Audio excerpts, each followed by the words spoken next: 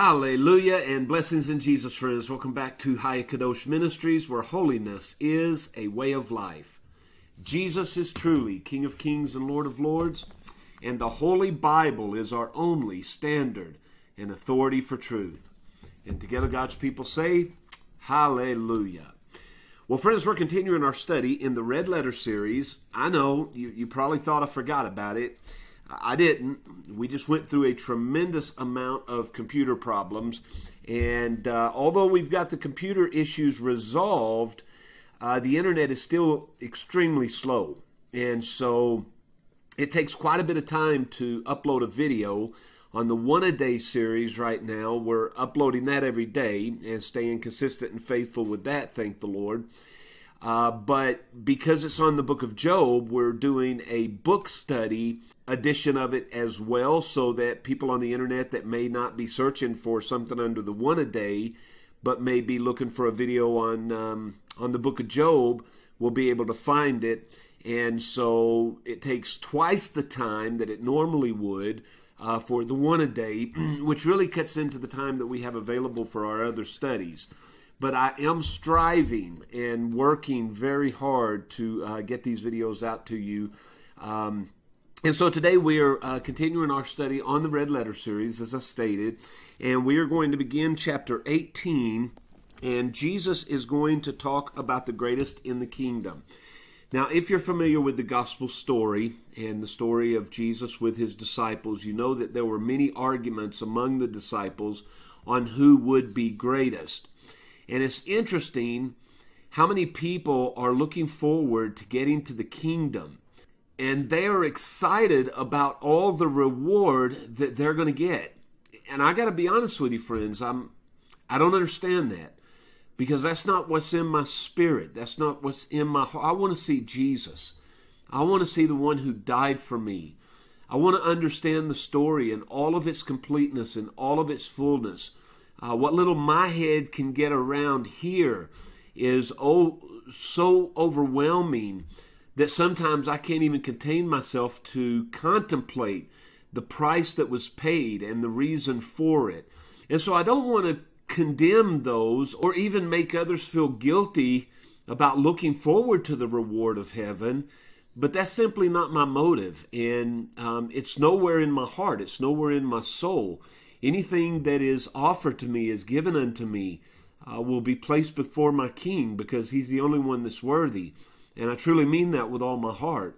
I met someone the other day, and the way that they explained heaven was like the way that we see Christmas here on earth, and they just can't wait for that morning to come when they can tear into all the presents and they can wear their crowns so proudly. And I just don't see that. So we see these arguments among the disciples on who's going to be greatest, on who's going to sit beside the Lord in the kingdom.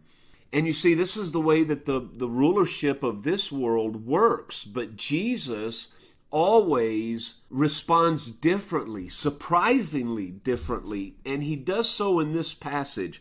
So let's read together, and we're going to read down to verse 6. So we're at Matthew chapter 18, and beginning at verse 1. At the same time came the disciples unto Jesus, saying, Who is the greatest in the kingdom of heaven? So we see the disciples have come to Jesus and says, Who's the greatest? Is it Moses? Is it Abraham? Is it Elijah? Will it be one of us? And so even though this may not be envy for material possessions, friends, it's still envy. It's spiritual envy. It's spiritual pride. It's spiritual exaltation. And these things are wrong. They're just not proper. And so if these are in your heart, I would strongly encourage you to go before the Lord and place yourself in a place of humility and see him in all of his glory and all of his goodness, all of his mercy, all of his lordship, all of his worthiness. And if you truly see a glimpse of that, you're going to see yourself so unworthy, so undeserving. And to be honest with you, isn't the message of the kingdom, the message here on earth is about loving others as ourselves. So why do we think we're going to get to the kingdom and we're going to just hoard all this stuff that's offered to us? What if we get to the kingdom and he offers me my crown and I turn and I give it to you? and you give your crown to... It would seem more to me to be that way than it would by the way most men think of it. But anyway, the disciples, they approach Jesus and they say, who's going to be greatest in the kingdom of heaven? And you know that they're thinking among themselves, he's going to pick one of us. Because even though I gave you examples of Abraham and Moses and others, they're specifically talking about between the 12. Who's going to be the greatest? Is it going to be Peter? Is it going to be John? Is it going to be Andrew? Who is it going to be? And listen to what Jesus says. He calls a little bitty child unto him, and he puts the child in the midst of them. And he says, verily, or truly, I say unto you, except you be converted, which simply means except you adopt another course, another way of thinking, and you do not become as little children, you will never enter into the kingdom of heaven. You must become as little children to enter into the kingdom of heaven. Now, if you're like me, when you first stop and think about children, you think about restless, you think about rebellious, you think about never satisfied, you think about selfish. I mean, these are the things that when we think about children, these are the characteristics that we would place upon them. But let's look at a few characteristics that may not come to our minds immediately up front. Because the position of the kingdom message is always about our potential. Not where we start, but where we finish. Not what we are, but what we become. And so Jesus says, unless you become like little children, you will never. It is absolutely impossible for you to enter into the kingdom of heaven. Therefore, humble yourself like a little child, for that person will be greatest in the kingdom of heaven.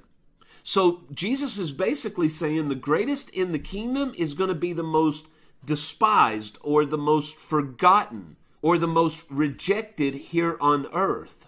It's not going to be some famous televangelist. It's not going to be someone who's traveled the world and told millions of people the gospel like Billy Graham.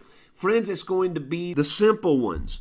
And so let's look at those characteristics for just a moment that we see in a child that is what we must become if we are going to enter into the kingdom of heaven. Now, we know that the Bible tells us in the book of Ezekiel that God is going to exchange our hearts from a heart of stone to a heart of flesh.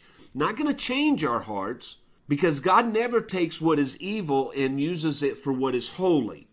He is totally going to rid us of that old, dark, black, hardened heart, and He's going to give us a tender heart of flesh. And what that means is that at one time when we were not submissive, when we were defiant, when we were rebellious, we are now submissive. Well, isn't a child submissive?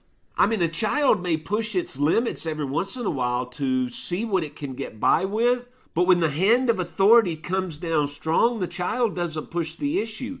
The child takes its position as a child under the authority of the parent and submits itself to that authority.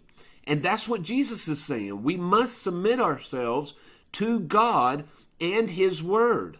We must understand our position in the kingdom. We're not rulers and gods. We are slaves and servants of the Lord Jesus Christ, ready to hearken to His every command at the moment He bids us. Another characteristic we see in children is that they are teachable. Not only are they teachable, but they're hungry to be taught. They're at a stage in life where everything is new and fresh, and they want to learn about everything. And so we too must be teachable. And what the Lord means by be teachable is we must be willing to abandon the things that we think we know, the things that we think are true, that have been handed down to us by tradition, by religion, by well-meaning people, but even though their intentions are right, their doctrine is wrong. And so as we read the Word of God, we must be conformable to abandon the things that we think are true or we even want to be true and stand upon what the Word of God teaches us. Another trait that we see in children is that of innocence. Now, what I mean by innocence isn't necessarily that they have yet to cross the line, but they are innocent in the way they see the world. They are loving, caring, and compassionate. You see, people become incompassionate, unkind, based upon the way they've been treated in this life. So the older we get, the crankier a lot of people get, the more bitter a lot of people become. But 4- and 5-year-old children, they don't see color. They don't see race. They don't hold grudges against one another. They can literally get in a fight with one another and within 10 minutes be right back playing with the same exact toy that they were playing with before. And that's what the Lord is telling us, that we need to be very careful in holding grudges, allowing our memories to imprison relationships where we become unwilling to forgive others, and by not forgiving them, then we're not truly loving them. Now, if you'll think back before you were saved, these are some of the traits that you probably had before you met the Lord Jesus. You were selfish. You were defiant and rebellious. You were unteachable. And you certainly were not innocent. But at the moment of the new birth, God gives us a new heart, and these are the characteristics that now lead and guide us, that consume and possess us. The last thing I'd like to point out that we see about children is that children are breakable. You see, a child is born with a spirit of rebellion, and we know from 1 Samuel that rebellion is the same as the sin of witchcraft. And so it is the parent's duty to break that spirit of rebellion in a child. And the reason that we have so many children running around today that are rebellious, that backtalk their parents, that stand up in these colleges and dishonor and disrespect these speakers who are coming in to present an argument, to present their position on a specific topic, is because the parents haven't been doing their duties. They haven't been doing their job. They haven't trained the child up in the ways of God. They haven't broken that spirit of rebellion. You see, anybody that's been in the military knows this better than anyone else, because that's the whole point of boot camp. You've got all these young men and women who come into boot camp on day one, defiant, rebellious, and unteachable. And by the time they leave boot camp 8 weeks later, they are absolutely new creations. They're not the same men and women who arrived just 2 months earlier, because the military works diligently in its purpose to break these young men and women so that they will submit to authority and they'll do everything that's commanded of them. And if you want to be honest, that's the same regimen that's needed throughout the homes and families of the world. And so we see that children need to be submissive, they need to be teachable, they need to be breakable, and they need to be innocent. And those are the same qualities that Jesus says it takes for us to enter into the kingdom of heaven. And without those qualities, we will not enter into the kingdom. But let's look back at our text, and let's pick up in verse 5. Now, it appears that Jesus has answered the question of the disciples, but now he's going to leave the topic of what it takes to enter into the kingdom, and more specifically to answering the question of who will be the greatest in the kingdom, and he's going to talk about the frailty of the little ones. Now, this can be taken two ways depending on how you read the text. It could be talking about literal children, how frail they are, how much they need us as adults to defend them and protect them, certainly not to harm them. But it could also be talking about little ones being young believers. And so the way that we could harm them would be through false doctrine, would be through misguided teaching. And there are theologians that approach this in both ways. And it would seem from this particular text that Jesus is talking about spiritual children. When you look at verse 6, it says, "Whoso shall offend one of these little ones which believe in me." So he's not talking about children in general. He's talking about these little ones who believe in me. Now, is he talking about physical children who believe in me? Or is he talking about those who have just come into the kingdom and they are babes in Christ? Well, he points out those who believe in me. He says it was better for the one that does bring him harm that he were hanged about his neck and drowned in the depth of the sea. Now, regardless of which way you take this, it really isn't that important, because it can be taken both ways, and it should be taken both ways. It should be taken to represent physical young children, and it should be taken to represent spiritual children, because there has been and is being much harm done to both sides. I mean, in America alone, we're approaching 70 million abortions.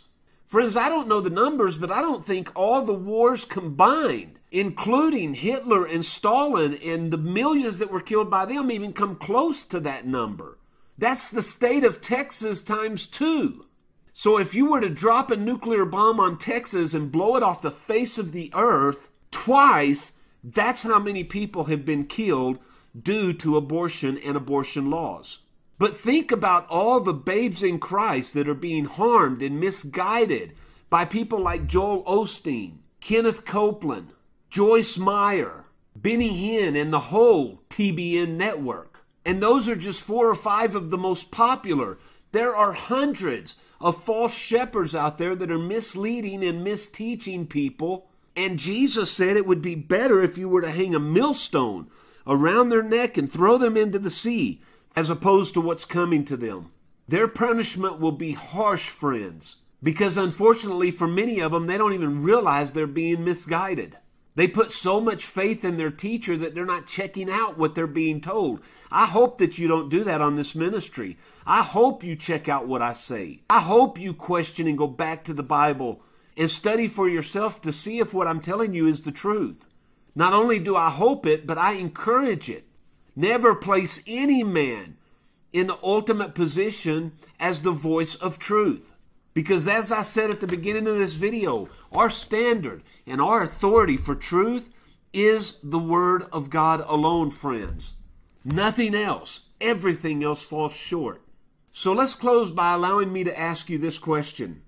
You say that you've been born again. Do you have a teachable spirit? Or are you defiant against those who would point out your shortcomings? Are you innocent in the way you treat others? Or do your memories of mistreatment in the past affect the way that you treat people today? Are you merciful? Are you kind? Are you compassionate? Are you forgiving? Are you submissive to the God that you serve? And are you submissive to the people that He's placed in authority around you? If you're a child, this would be your parents, your aunts, your uncles, your Sunday school teachers, your teachers at school. If you're a wife, this would be your husband. If you're a husband, this could be your employer. This would also include the police department and the governments of the United States. Do you submit to the authorities of these people as long as they don't cross the line of Scripture? Or do you rebel against them? Do you puff your chest out and say, they're not going to tell me what to do? I'm not going to wear my seatbelt just because they tell me I have to wear my seatbelt. Friends, that's a spirit of rebellion. That's a spirit of the devil. And we better be very careful if we have that attitude. Well, I trust that these traits and characteristics that we've discussed in this time together possess you, lead you, and guide you in and through your life. Because as Jesus said, this is who we must become in order to enter into the kingdom of heaven. Without these traits, without these characteristics, without these attitudes, we will never enter into the kingdom of heaven, friends.